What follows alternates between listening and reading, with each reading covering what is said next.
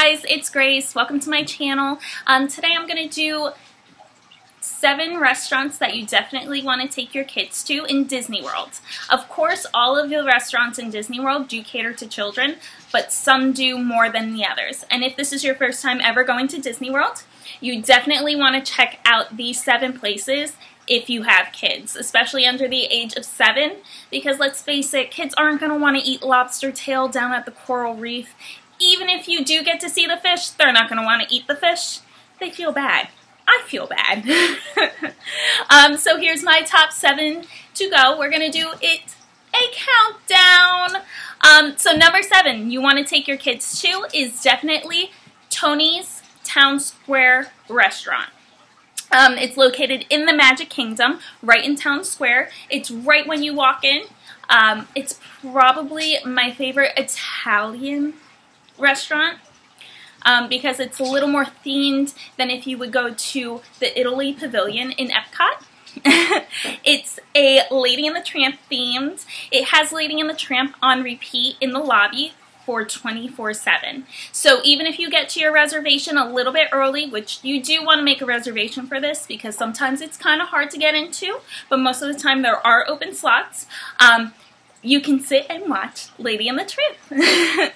My number 6 must eat at Disney for kids is the Crystal Palace. I prefer this for breakfast, but anytime is good. They do character dining. It is buffet style, but I feel like their breakfast is delicious. I prefer it over their lunch or their dinner. They have great characters that walk around. Winnie the Pooh, Piglet, all of the 100 Acre Wood friends, and they have the best waffles. They're, I think, out of all of the Disney dining. So that is the number 6. That is also located in the Magic Kingdom. A lot of these places are going to be in the Magic Kingdom. Just a heads up, this one you do want to get a reservation for because it's extremely hard to get into because it is a classic restaurant that a lot of people do go to. So make sure that you at least, for this one, you can at least make a reservation a week, maybe 2 in advance if you're feeling a little dangerous.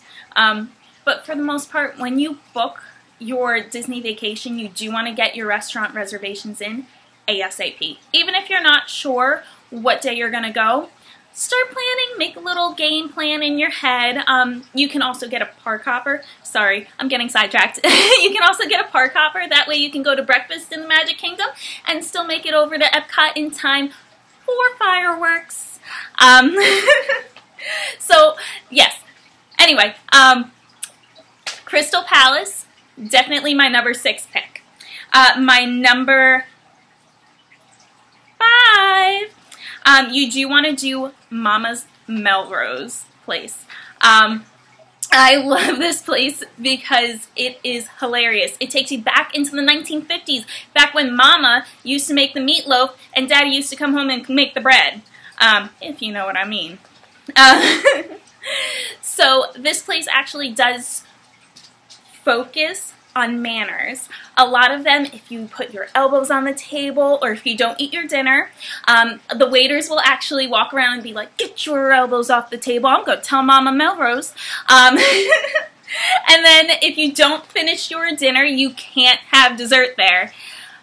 That's what the waiters told me. I still got mine anyway. But yes, it's very focused on manners, 1950s theme, and it is probably one of my favorite places to get meatloaf in because it's delicious. So if you're looking for like home cooking and kind of like, I don't really want to eat fancy, this is kind of the, if you wanted to eat back at home food. And that is located in, it's not called MGM anymore, sorry. That's located in Hollywood Studios. I do highly recommend it, especially for kids, because you know how they get out of hand sometimes, and Mama Melrose is going to put them in their place. So that's my number 5 pick. Number 4, we're going to go to, of course, Sci-Fi Dinner Drive-In. I absolutely am obsessed with them. They put you in a little car and you sit at your little car, and there's a little screen projecting film clips from classic horror movies like The Swamp Thing, or I don't think that they have anything Dracula, but think about things that you would do at a drive-thru for horror movies, like Space Invaders. They have little trailers playing 24/7. And of course, no drive-thru would be complete without milkshakes, fries, and of course, your burgers. They have different types of milkshakes, probably about 15 flavors. You can also suggest, no, I don't want banana in my milkshake, but I'll take it extra peanut butter. They do make suggestions too. And so that's my number 4 pick. Number 3, these are mainly going to, oh, I forgot to mention, Sci-Fi Dinner Dine-In. That is also located in Hollywood Studios. You really can't miss it. It's basically a movie-themed dinner place. So if your kids are used to watching watching TV while they eat dinner, this will be perfect. Even if you want to just go for lunch or even a snack, they can greatly accommodate you for your snacks. This one you don't really need a reservation for, but I do for all of these. I highly suggest a reservation because you never know what time you're going to be going. So if you are there on one of those busy weekends, weekdays, week whatevers, you definitely do want to make reservations. Like I said, just make a game plan. My number 3 is the Hoop-Dee-Doo Review. Now I haven't been there in a while, but we used to go every time that we went down to Disney since the age of 3, I think. So 3 to maybe my last time I went to the Hoop-Dee-Doo was 14. I went there every year, maybe sometimes twice a year. I can't really remember right now. But yes, I highly suggest it. They have awesome bread, awesome butter, awesome, it's very country cooking for the Hoop-Dee-Doo Review. And of course it is a dinner show, so it will be a lot of fun. They do pick participants, especially if you do have young ones. They will bring the young ones up on stage. Like I said, it's been a few years. I can't remember what they brought me up on stage for, but it was a lot of fun. And they do have, be warned adults, that they do have adults coming up for audience participation. So make sure that you don't look too scary or pretty. You might just be up on that stage. Yes, I'm actually going to do a slash on that one because I do want to mention that there is another dinner show, and it is Ohana. Now I haven't, or not Ohana, Oahu, Spirit of Hawaii. I haven't been to this new one yet.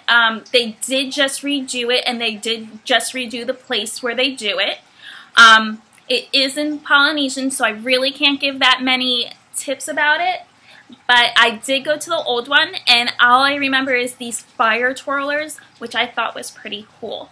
But I can't give a review on something that I haven't done, but I know that anything Disney and show related, the kids are going to love.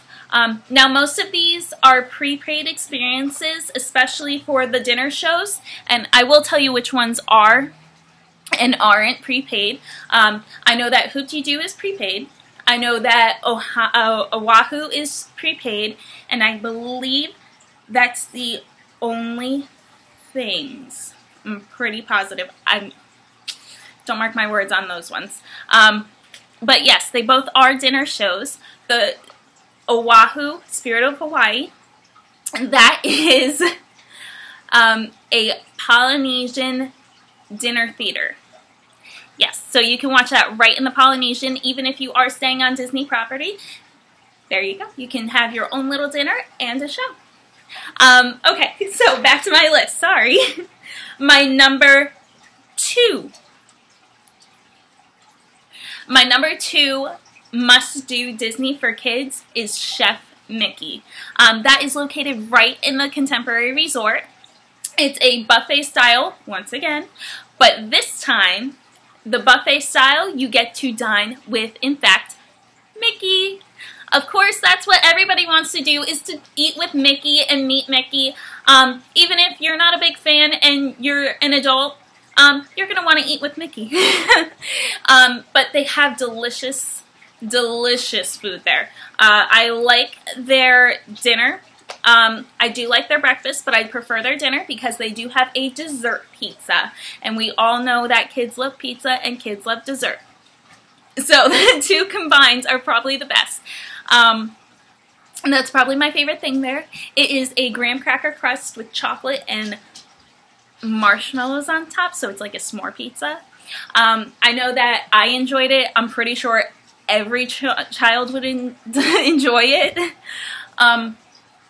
But yes, definitely Chef Mickey's. That is not a prepaid, but it is contemporary and it's very hard to get into. So if you are looking for something that's near Walt Disney World, you are going to want to try to get into Chef Mickey, because that is a monorail ride just away from the Magic Kingdom. And if you do want to walk, it is a pretty short walk to get to the Magic Kingdom. That is, once again, located in the Contemporary. I actually stayed there once. Highly recommend it. I loved it.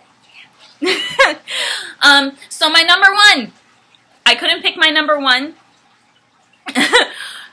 because, oh my God, I love them both so much. So I'm going to split it into one that's more easy to get into, the other that if you're not, you're probably not going to get into unless you book it 6 months in advance. So my number one, part one, is Be Our Guest from the Magic Kingdom. It is indeed a sleeping, not a Sleeping Beauty, a Beauty and the Beast theme restaurant. Yes, Beauty and the Beast. Woohoo! They have every, I believe, 30 minutes, Beast walks around to welcome his guests. There are 3 different rooms. There is the Rose Room, the West Wing, that's where the Rose Room is, sorry, the Music Box Room, and then the main dining hall. I did not stay, I did not eat in the West Wing, but I have eaten in both the Music Box Room and the dining area.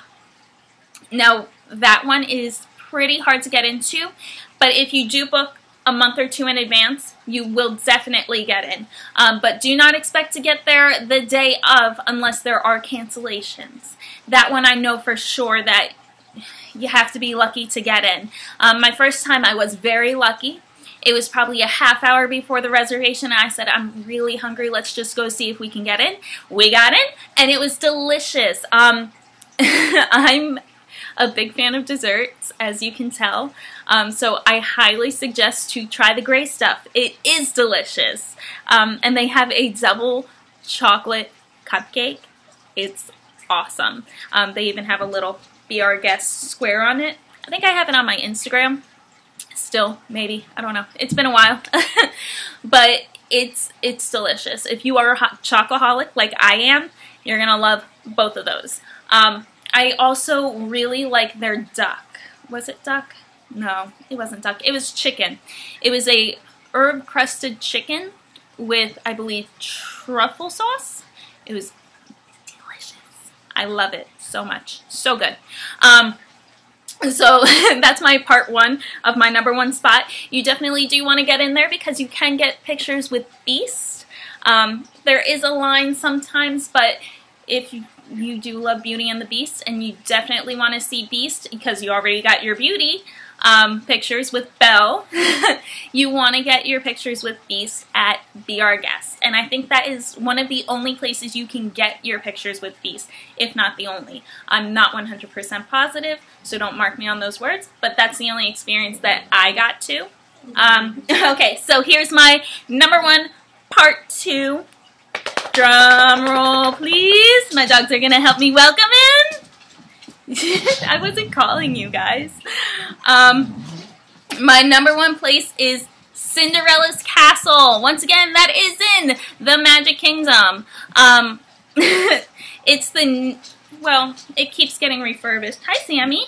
This is Sammy, guys. That's Isabella. All right, get down. Get down. No, no. So that is my #1 place, Cinderella's Castle. You get to dine with all of the princesses. They do walk around. You do get to get your pictures with them. The only problem with this place, as amazing as it is, men, if you ever get a chance and you have a fine lady or gentleman, you should propose there. They have a proposal package, and your lady/gentleman will never forget how you proposed to them. But yes, this is one of the only places that all of the princesses will be in the same room at the same time, and you will get your picture with them. This is a prepaid experience. It is a little more expensive than what most of the other Disney places are, especially for Be Our Guest. Be Our Guest is probably $20 to $30 cheaper than if you went to Cinderella's Castle. But it is well worth it. If you wanted to dine with the princess and treat your little princess or prince like the king and queen that they are, this is definitely where to take your son, daughter, significant other. This is just an all-around great experience to at least have once. If you're only in Disney once and you never get to do it again, this is a must-do. So thank you for staying with me. Thank you for bearing with me. Thank you for welcoming my dogs to my channel. I'm Grace, and I'll see you around. Bye!